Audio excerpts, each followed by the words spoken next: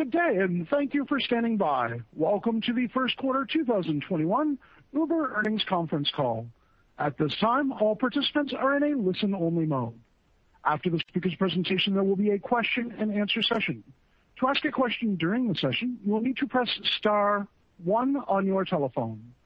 Please be advised that today's conference is being recorded. If you require any further assistance, please press star zero. I would now like to hand the conference over to your speaker today, Balaji Krishnamurthy, Head of Investor Relations.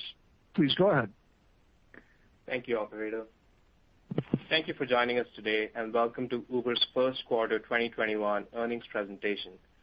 For the first time since the pandemic began, we are pleased to be broadcasting to you live from Uber's office in San Francisco. On the call today, we have Uber CEO Dara Khosrowshahi, CFO Nelson Chai, and Chief Legal Officer Tony West. During today's call, we will present both GAAP and non-GAAP financial measures. Additional disclosures regarding these non-GAAP measures, including a reconciliation of GAAP to non-GAAP measures, are included in the press release, supplemental slides, and in our filings with the SEC, each of which is posted to investor.uber.com. As a reminder, these numbers are unaudited and may be subject to change. Certain statements in this presentation and on this call are forward-looking statements. Such statements can be identified by terms such as believe, expect, intend, and may. You should not place undue reliance on forward-looking statements. Actual results may differ materially from these forward-looking statements, and we do not undertake any obligation to update any forward-looking statements we make today, except as required by law. For more information about factors that may cause actual results to differ materially from forward-looking statements, please refer to the press release we issued today, as well as risks and uncertainties described in our most recent annual report on Form 10-K for the quarter ended December 31, 2020, and in other filings made with the SEC when available. Following prepared remarks today, we will open the call to questions. For the remainder of this discussion, all first quarter growth rates reflect year-over-year growth and are on a constant currency basis unless otherwise noted. For April trends, we will be providing comparisons with April 2019 in addition to year-over-year trends. Lastly, we have included a detailed Q1 financial review in our earnings press release, and Nelson will not go over those details again. With that, let me hand it over to Dara. Thanks, Balaji, and thanks everyone for joining us today. We're finally seeing the light at the end of the tunnel. As vaccination rates rise, infections fall, and restrictions lift, people quickly breathe a sigh of relief and start moving again. There's pent-up demand to see family and friends. Offices, restaurants, and bars are reopening, and even airports are seeing improved traffic. But it's important to recognize that the battle is certainly not over. Cases remain far too high in many places around the world, with many tragic consequences. We will continue to do our part on the ground to help beat this virus wherever we can.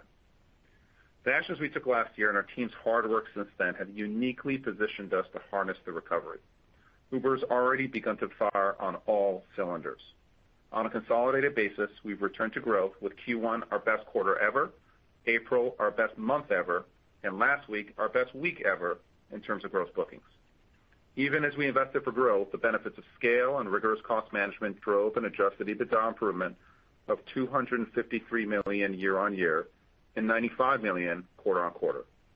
We continue to have a strong balance sheet with significant liquidity and valuable and growing investments in several leading global mobility, delivery, and autonomous assets. Looking ahead, I'm confident that Uber will benefit from the complementary nature of our two large core opportunities: to help people go wherever they want and to get whatever they need. Just last week, we announced several new products focused on the recovery. You can now book a vaccine appointment at Walgreens and your ride there, all in the Uber app. We're also expanding our Reserve product to UberX and to airports, and our Uber Rent product is bringing the magic of Uber to car rentals. You can now rent a car from providers like Avis and Hertz right in your Uber app. And with our new valet feature, someone will drop the car off at your house and pick it up whenever you want. We've also added new benefits to Eats Pass, new ride benefits to Eats Pass, further differentiating it from the competition. I'll dive into each of our segments now, starting with mobility. The mobility recovery started to pick up pace in March and improve further in April.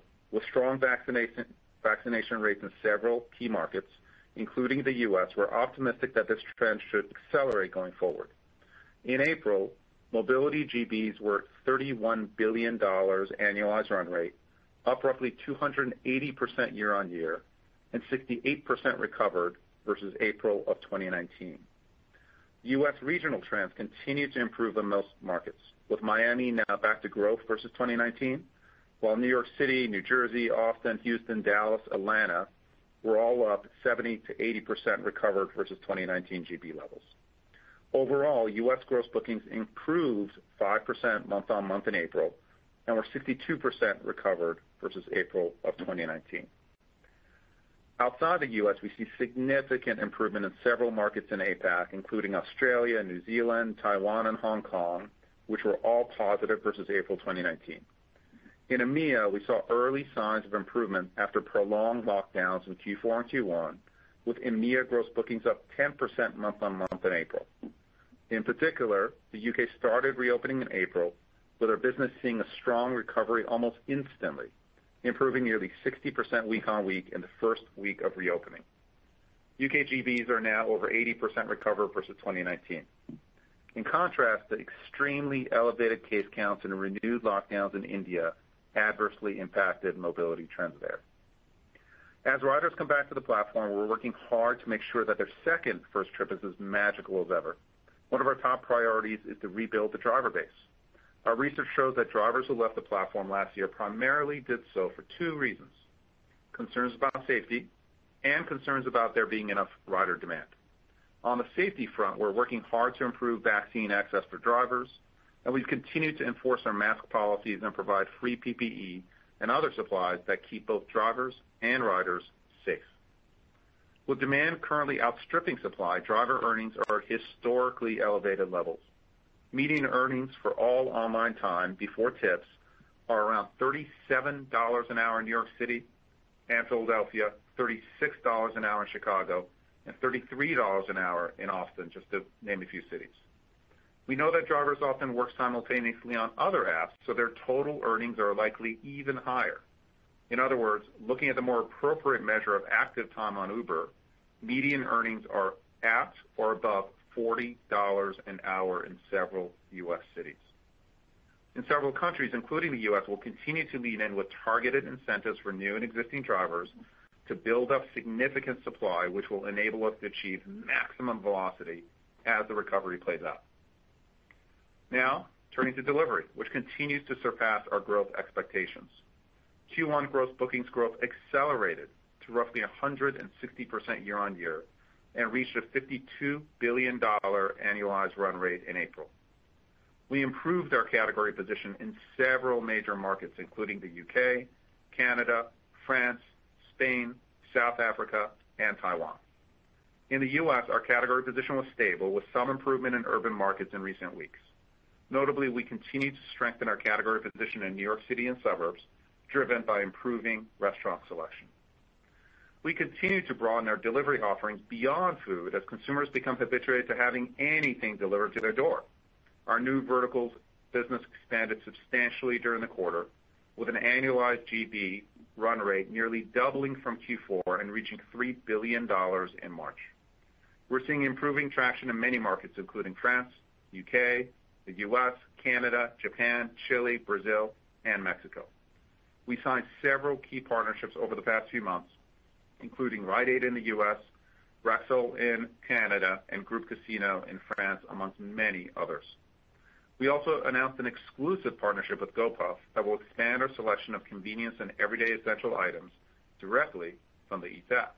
To capitalize on these tailwinds, we remain in a period of elevated investment for the delivery business, including leaning into courier growth to serve robust demand. Additionally, our profitable markets, which generated over $135 million of EBITDA on just over $3 billion of gross bookings, give us additional flexibility to reinvest in growth markets. As a result, we remain on track to reaching EBITDA break-even for delivery by year-end. Finally, turning to freight. With a renewed focus on the freight opportunity in the U.S., our team reached an important milestone during the quarter. with the business registering its first positive variable contribution quarter while delivering revenue growth acceleration to 51%, as well as EBITDA margin expansion of 23 percentage points year-on-year. Scale and automation has allowed us to achieve what we believe is industry-leading variable cost per load.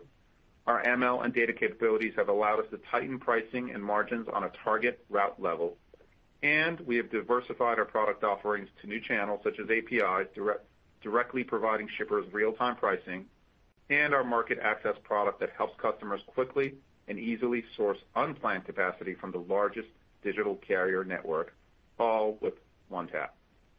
We're confident about Uber Freight's product market fit in a very large TAM opportunity.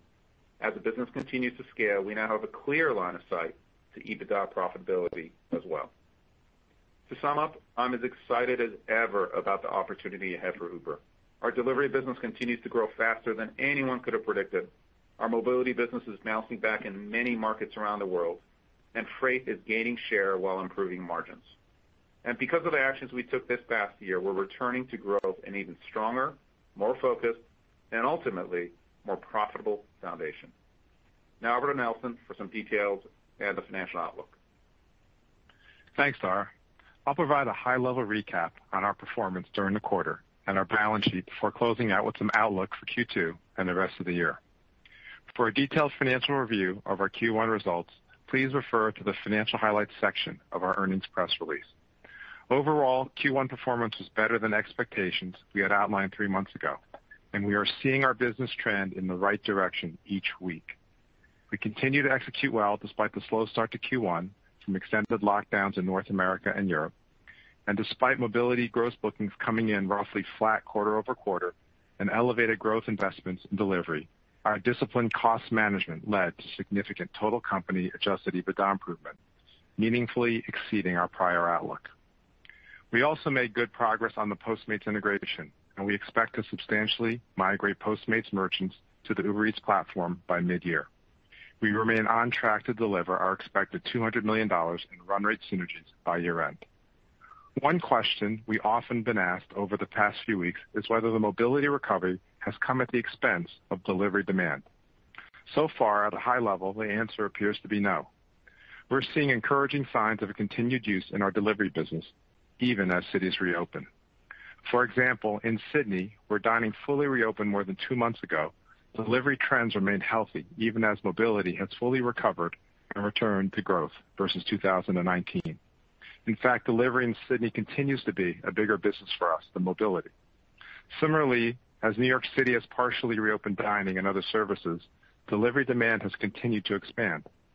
In general, as cities open back up, we appear to be retaining our active delivery consumers and their larger basket sizes, even if the frequency of ordering moderates somewhat. Turning to the balance sheet, we recognize a $1.6 billion gain from our divestiture of our ATG business to Aurora during the quarter. Our Q1 GAAP net loss of $108 million benefited from this gain, partially offset by the $600 million UK accrual. We ended the quarter with approximately $5.7 billion in unrestricted cash equivalents, and short-term investments, and have access to over $2 billion from our revolver, providing us with ample liquidity to manage through the recovery ahead. In addition to our significant cash balance, Uber has several valuable minority investments that were recorded on our balance sheet at nearly $13 billion at the end of Q1. Over the past quarter, some of these companies have taken steps to become publicly traded, including Grab and Joby, and there are press reports suggesting others may follow in the near future. While some of these investments are strategic and Uber will remain involved for the foreseeable future, others likely will be significant sources of liquidity. We will be proactive in maximizing the value from these investments for Uber and our shareholders. I'll wrap up my comments with a few thoughts around our expectations for Q2 performance and some early views on the second half of 2021. In April, mobility gross bookings were at a $31 billion annualized run rate, up roughly 280% from April of last year and 68% recovered versus April of 2019. We expect the segment's recovery to continue to be driven by improving vaccination rates in the U.S. and several international markets, more than offsetting headwinds in markets like India and Brazil. With demand continuing to outpace supply, we will be investing to revive the driver base during Q2. Consequently, we expect mobility take rates to decline sequentially to roughly 20%, which would also pressure mobility adjusted EBITDA in Q2. Turning to delivery, where gross bookings are at a $52 billion annualized run rate, up over 100% from July of 2020. For the remainder of the year, I would remind you that delivery gross bookings year-over-year comparisons will become tougher as we continue to face significant forecasting uncertainty in predicting post-reopening consumer behavior.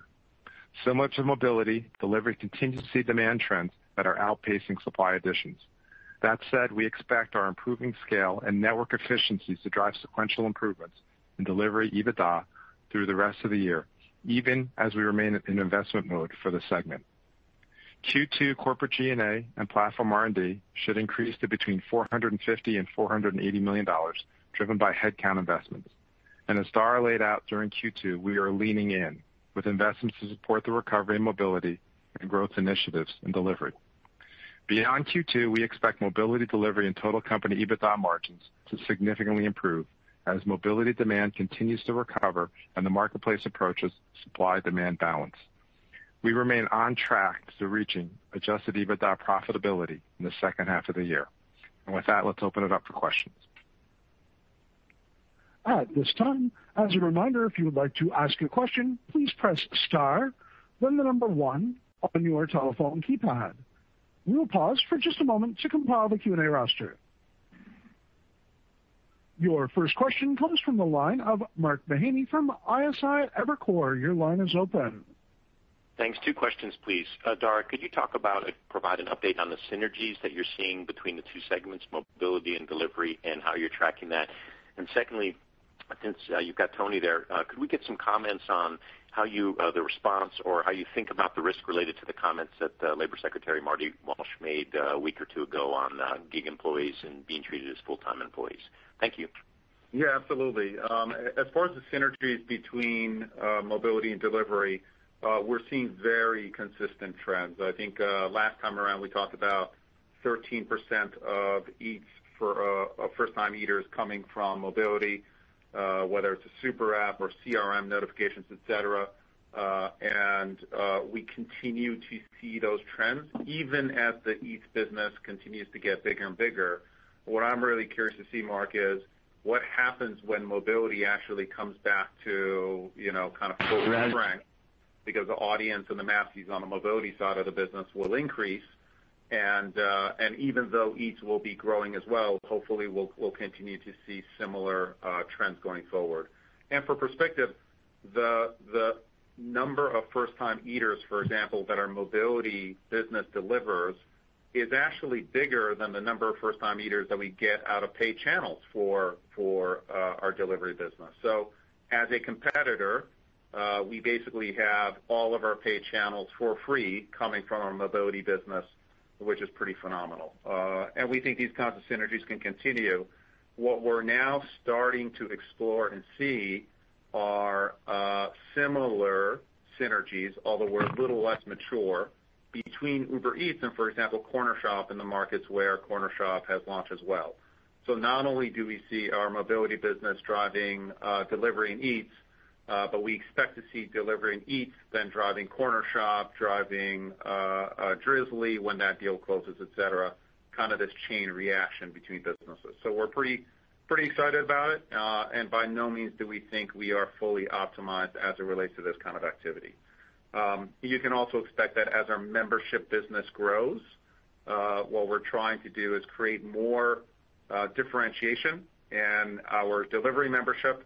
We'll start leading into our mobility membership, and we really think we will have the premier local, get it within an hour membership model anywhere, and just a structural advantage that the other players can't match. Tony, do you want to talk? Do you want to answer the second question, please? So I'm afraid I lost the connection. The second question was? Mark, can you repeat yourself? Yes, Tony, just a commentary or reaction to the Labor Secretary's comments about gig independent contractors should be treated as full-time employees, and just help us think through the risk associated with that, or what are the end cases, how long it would take to get some sort of resolution on that issue. Thank you. Sure. Yeah. Well, look, I think it should surprise no one that the Biden-Harris administration's approach on these issues is similar to the Obama-Biden administration's approach, and which is obviously different from the last administration. And I think that when we look at the makeup of the current administration, it's fair to say that there are individuals who have varying views on these issues. They're not all identical in their outlook. And we think that creates space for some meaningful dialogue. The fact that the Labor Department has said that they want to engage gig companies on this issue, the fact that they said just as late as today that they're not planning to offer new regulations for independent contractors in the near future, we think all of that creates a sort of a real opportunity for a dialogue that can ultimately lead to a solution that gives gig workers the protections they deserve while preserving the innovation that gives them the flexibility that they desire. So we think there's space here for a conversation, and we continue to kind of look for those opportunities to talk about opportunities for bolstering independent work with those kinds of benefits and protections. And from my perspective, what comes through again and again in any piece of research done by anybody is that independent workers want to stay independent. They do not want to be full-time employees. That the number one feature as it relates to gig work is flexibility. And what we're talking about is taking it to the next level, which is providing flexibility and protections. We think that's a really important dialogue to have. And we think that, if you listen to drivers and couriers, and then certainly you listen to voters, the answer is pretty clear, which is flexibility and benefits are the answer going forward. And we hope to have that conversation. Okay. Thank you, Dara. You're welcome. Next question. Your next question comes from the line of Brian Nowak from Morgan Stanley. Your line is open. Thanks for taking my questions. I have two, one for Tony and one for Dara. Tony, just to come back to the labor discussion, and then you're now living in California with Prop 22 situation for a while. You made some changes to the UK labor compensation this past quarter. Just talk to us about sort of what you've learned from operating in those two markets when you're thinking through driver liquidity and passing through pricing and just sort of managing a profitable network, how scalable those types of platforms, those types of options could be. Then the second one, Dara, as you talked about sort of the synergies across the platform, any update on the number of members or subscribers you're seeing on the platform now, and sort of how fast that side of the business is growing? So, Tony, you want to start? I'll answer. Sure, I'll start. Look, I think one of the things that we've learned is that the premise, and Dara touched on this in the last answer, the premise that earners on these gig platforms, particularly drivers, prefer independent work, prefer independence, that's borne out. And in Prop 22, you have in California, which is a very blue state, you have a model that was overwhelmingly approved by the voters. And so not only are voters, listening to drivers and to earners on these platforms that are choosing independent work, we see that choice being made over and over again. In the UK, where we do have sort of a flexible third category that, frankly, we would like to see in other jurisdictions. There we're finding that it's possible to have a solution where you can maintain the flexibility that earners repeatedly choose, as well as the benefits and protections that people deserve. And so one of the things that we have learned is that it's a model that, while you won't have a one-size-fits-all in every single jurisdiction, because every jurisdiction is very different and you have a sort of a patchwork of different frameworks that you have to deal with, the reality is that these kinds of solutions are workable solutions, and they are real resolutions to to this issue. And so we'd like to be able to see in other states and in other jurisdictions solutions that draw upon some of the things we've seen in California, in the UK, and in other places where we're able to kind of bolster independent work with these types of benefits and protections. And then on membership, the number of members continues to grow. This last quarter, we've been focused more actually on converting a higher percentage of our free trial membership into paid membership, so we're making really good progress there. And what we continue to see as it relates to our members is that consistently members, and especially paid members, have much higher engagement metrics, much higher trips per month than non-members. And you can also see us kind of continuing to increase membership benefits. In addition to rides benefits, for example, is our most recent deal with our most recent relationship with GoPuff, where you can also get GoPuff deliveries for free as well. So right now the focus is free members to paid members, and really starting to push the differentiation of the membership to continue to drive the increased engagement that we're seeing. Great. And Mark, this is Nelson. Let me just jump in on Tony's answer on Prop 22. So we did see a slight increase in costs, right, because of the benefits. And in the mobility side, we've been able to pass on, the regular costs to the rider. And again, we haven't seen any impact from a demand perspective. On the delivery side, we passed on much of the cost. And again, we have not seen any impact from a demand perspective. And as you know, we've seen this before in places like New York as well. So, as Tony said, we're going to continue our dialogue. Yeah, clearly our model has pricing power. And I think in markets, for example, like the UK, what we're looking for is a level playing field and other like companies to do the right thing. And we think on the level playing field, we get the network advantages and the scale advantage and the global advantages that allow us to continue to be the number one player in most of the areas that we focus on. Great. Thank you all. You're welcome. Next question. Your next question comes from the line of Lloyd Walmsley from Deutsche Bank. Your line is open. Thanks. I guess one for Dara and Nelson and one for Tony. Dara and Nelson, can you guys just help us understand a bit more on kind of driver supply challenges into the recovery? It seemed like the food delivery driver supply scaled up really well into the pandemic, but we're having more challenges with driver supply on the mobility side. Is that just during the pandemic drivers moved into food delivery? Is it that food delivery drivers aren't as applicable to unemployment insurance?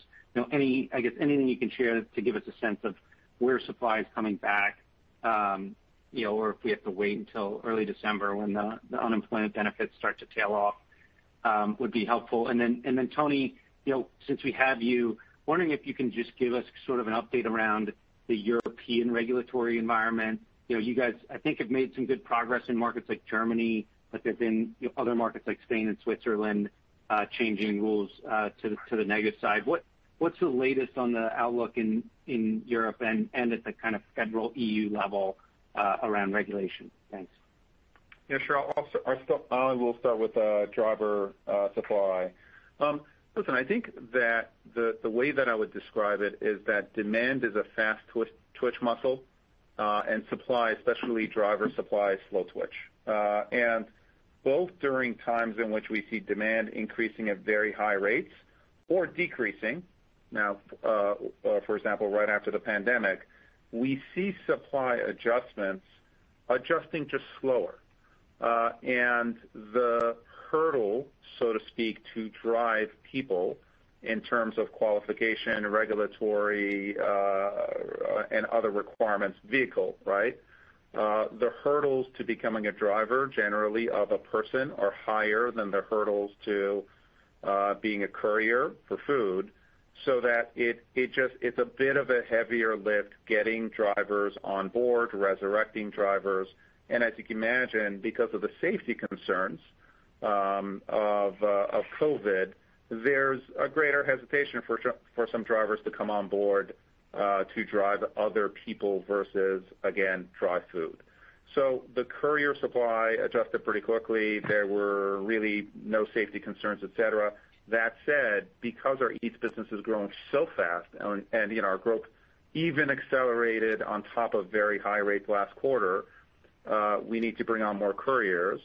We are seeing, I think one of the advantages that we have in our network is that we have a cross dispatch between drivers who are just driving people and food, which is kind of a network advantage that we have. We're actually seeing our drivers drive less food and more people, right? Because the demand for people is higher, the earnings opportunities are higher now. And we are seeing encouraging signs as it relates to more drivers coming back on, whether they're new drivers that we're recruiting to the platform or drivers that we're resurrecting and telling them to come back because their earnings opportunities are so high. So I do think that, we are leaning in and we have to lean in, but all of the operating metrics that we see are moving in the positive direction. And we think that this marketplace will rebalance as it has in the past. It will just take some time and some real focused operational effort, and I'm already seeing green shoots as a result of both. Tony, do you want to talk Europe? Sure. And look, I think, Lloyd, we are actively engaging with policymakers all over the world, and Europe really is at the forefront of those efforts, and it really involves our reminding folks, that our position is very much consistent with the end goals of regulators, who we think want to make sure that we're giving drivers the protections that they need, and that we're doing that while retaining this flexibility. And in Europe, since we're talking, as I said before, we're talking about many different countries with different legal systems, with different forms of employment law. We won't see a one-size-fits-all kind of solution, but what we are finding is that in our engagements, we're able to make progress on having these kinds of conversations. And so, for instance, last quarter, we published a white paper which called on policymakers and platform companies and social representatives around Europe to come together to set a new standard for platform work. We've been hosting business roundtables with senior members of European governments. I participated in one just yesterday. So there are lots of efforts that we continue to engage in to try to get to a place where there's a value for everyone in a resolution. Okay, thank you guys. Next question. Your next question comes from the line of Ross Sandler from Barclays. Your line is open. Hey guys, just one follow-up on the driver supply question, and then one on Eats. So, are there any other factors that might be holding back the supply besides the safety issues and stimulus and unemployment benefits? Like, I know pre-pandemic, a lot of drivers would either rent cars or they would buy used cars in order to kind of come online, and it seems like both of those are kind of uneconomical, even at $40 an hour. You can't rent a car these days. So are there other factors like that are holding back the supply, and any color there? And then on Eats, thanks for the charts on profitable versus unprofitable markets. Is the biggest function of the difference between those two the time in the market, the nature of the competition in the market, or is it the pace of your new grocery and convenience offerings in some of those markets? Any color on what's driving the difference between the profitable versus unprofitable on the Eats side? Thanks a lot. Sure. I'll take the first and Nelson can take the second. In terms of driver supply, Ross, the big factors are safety and then earnings opportunities. I think that renting a car or car sourcing relative to the opportunity ahead of ourselves is pretty small. It will be low single digits as it relates to supply, and we do have programs to help drivers who want to secure get cars both in the U.S. and outside of the U.S. The biggest issue is safety, and we think that issue is being dealt with as it relates to vaccines. And then the earnings opportunities are extraordinary. So again, the trends that we're seeing, like drivers are coming back exactly as we expected them to.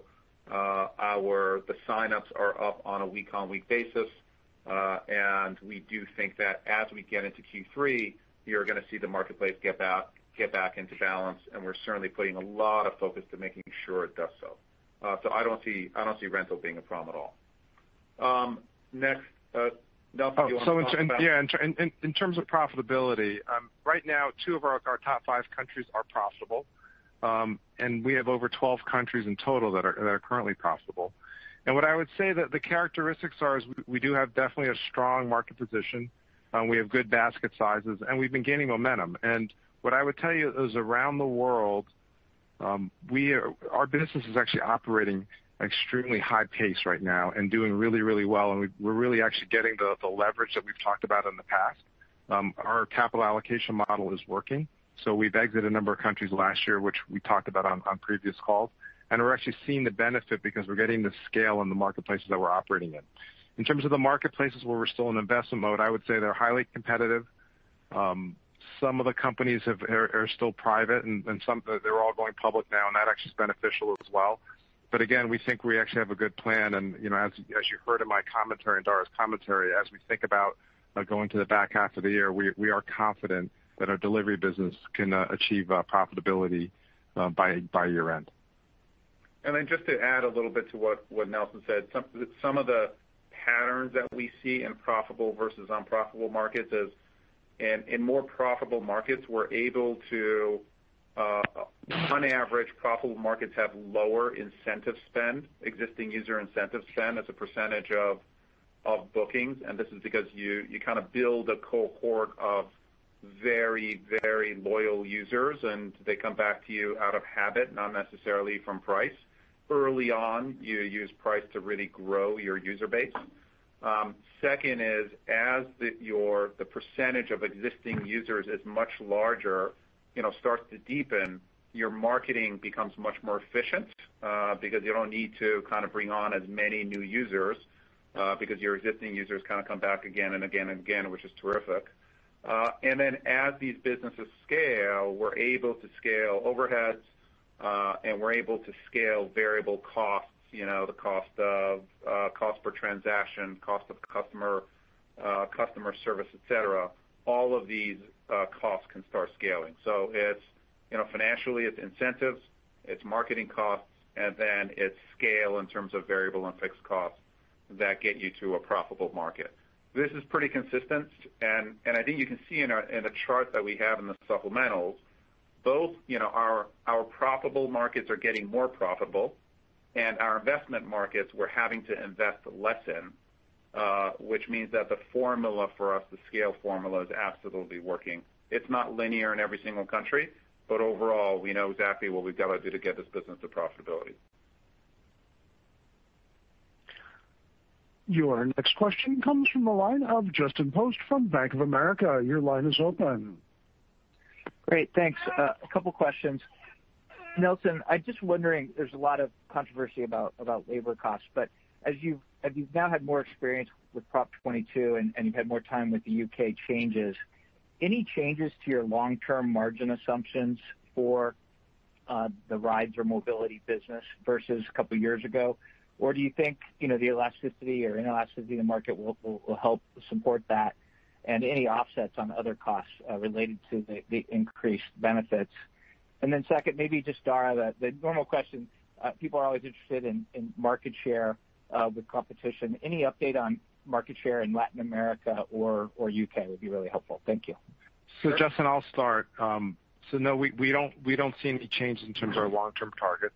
There is price elasticity in there. And then, as you know, when we made those targets, we now run a much more efficient business.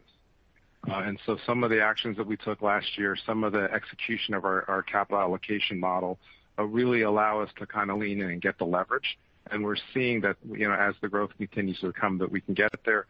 We are seeing the benefit that COVID has brought in terms of larger basket sizes. And as you recall from quarters past, the single biggest determination is actually that. We're starting to see a little bit of early traction on the ads as well. So as you think about getting to the target profit margins on the delivery side of the business, that will be an important part of it.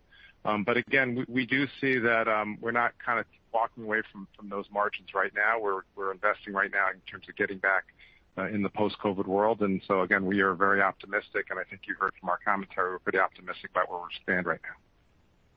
Yeah, Justin, as far as our category position, it's actually a good news story.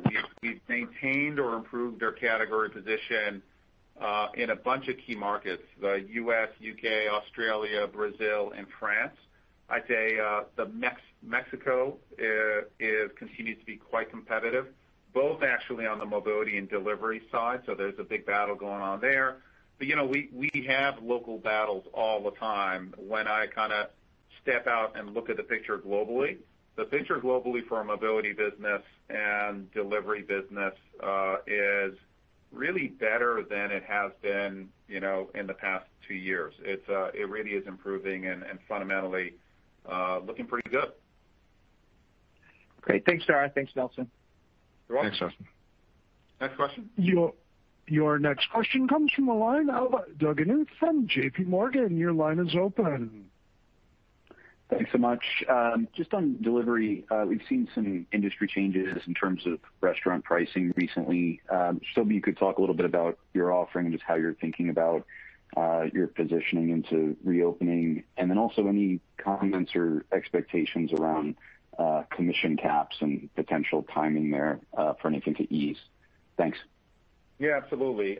So in terms of restaurant pricing supply, we continue to lean into restaurant partner acquisition. We now have over 700,000 partner restaurants on a global basis. And we expect to grow our restaurant supply base really for the next 5 years at least. Our penetration into many markets is still in early days. And clearly, I think restaurants are seeing the benefits of having delivery as a core part of their business. And even in a reopening scenario, we think that, a business that includes both walk-in and delivery is just fundamentally better business. And I think for us, what's interesting is we have a business, our mobility business, that's all about getting people out. And we think we can establish some pretty interesting relationships with restaurants as it relates to getting them out and dine in and some promotions there. And we can continue to have relationships with our restaurant partners on the delivery side. We watch competition on a local basis as far as marketplace pricing goes. We think, while everyone's approach is different, we think our pricing models are quite competitive with other players in the marketplace. And I do think that we are going to have a bit more of a focus on pickup. Our pickup business is actually a pretty small portion of our overall volume, and we think that building up our pickup opportunity as it relates to our restaurant partners is a pretty big opportunity going forward. And then as far as fee caps go, I think that it's going to differ city by city.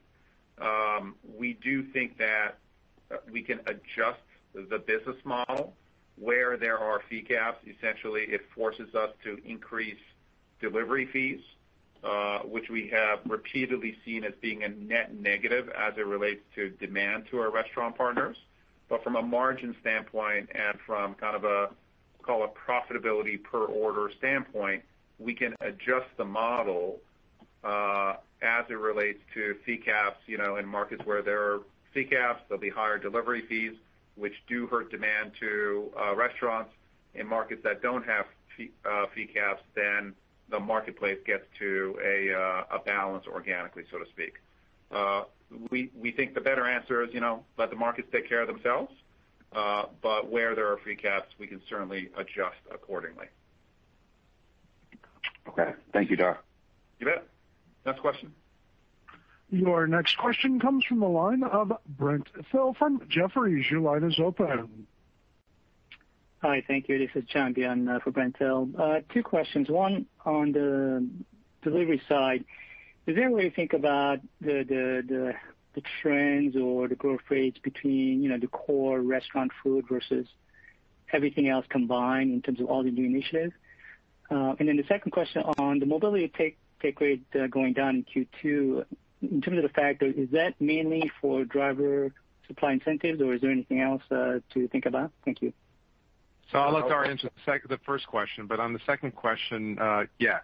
As we said, we're leaning into the second quarter. We're leaning into supply both on the driver and the courier side, and so again, the commentary is really around that. So yes. Yeah, and as far as the growth rate for food and new verticals, we talked about the new verticals being at a $3 billion run rate in terms of bookings. Our overall business is at over $52 billion run rate, so I think you can do the math as to the relative size. And the business accelerated Q1 over Q4, both overall and if you just separate the food business on a standalone basis. So any way you look at it, the trends are our friends, so to speak, and we think the potential remains enormous. Thank you. Next question. Your next question comes from the line of Tom White from D.A. Davidson. Your line is open. Great. Thanks for taking my question. There have been a lot of questions on the labor classification issue, but I guess I had a follow-up on delivery and regulation there. I guess fee caps is one area that's seen kind of some obviously increased activity, but there have been others. Like I think Andrew Yang, the front runner for the mayor of New York, is calling for you guys to food delivery platforms to share customer data. I guess maybe my question is just, can you kind of characterize or share how you think about how food delivery regulation may evolve over the next few years? It just seems like regulators are starting to kind of pay attention a bit more and make some noise. Yeah, Tom, I guess what I would tell you is that we've been regulated on a local basis as it relates to our mobility business from day one. And these are really important dialogues that you have to have with state regulators, with city regulators. We're guests in every city. We live there. The money flows are local in nature, right? And so we're a local business. And I think our experience on the mobility side really prepares us uniquely to make sure that we enter constructive dialogue on the delivery side. And usually we already have relationships with local government and local regulators to begin with. So we welcome the dialogue. And, again, I think that the business model, we want to have a business model that aligns with the needs of cities going forward. So if you look at what we've done on safety and how we have been a leader as it relates to safety reporting, if you look at what we've done on sustainability and our pledges to essentially be all electric by 2030 in many of our major markets, and then 2040 all over the world. If you look at our leaning forward on IC+, right, these are all based on dialogue that we've had with regulators and thinking about kind of where skating to where the puck is going versus where it's been. And I think delivery will be the same situation. It'll create a model that not only can thrive short term, but more importantly, it'll create a model that can thrive long term and a model that serves communities and serves partners as well as our shareholders. Great, thank you. You're welcome. Next question. Your next question comes from the line of Jason Helfstein from Oppenheimer. Your line is open. Thanks. I guess I'll ask two questions. One, how do you know that kind of the changes you made in California that have increased pricing hasn't been a drag on demand, given that we're still not in normal conditions? Do you have like cohort data or something that tells you that? And then just secondly, can you just talk a bit more around grocery and kind of, or will we be talking about that more kind of 18 to 24 months from now, particularly around the U.S. and the U.K. and kind of your role in that business? Thanks.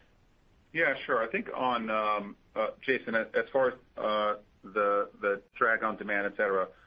Listen, we can't predict exactly what's going to happen in the future, and you're absolutely right, which is if future kind of patterns significantly differ from the patterns that we observe, then maybe things will be different. We are able to tell you, when we look at pre-post, how the California markets have behaved versus, let's say, non-California markets. We don't see any significant difference in terms of trends in California versus outside of California, which suggests to us that this isn't going to be a significant kind of economic change as far as growth rates, et cetera, go. And what we have seen consistently with our businesses is that we've got pricing power generally, and this is a service, and you want a service that is valued by consumers, and generally consumers are willing to pay more for.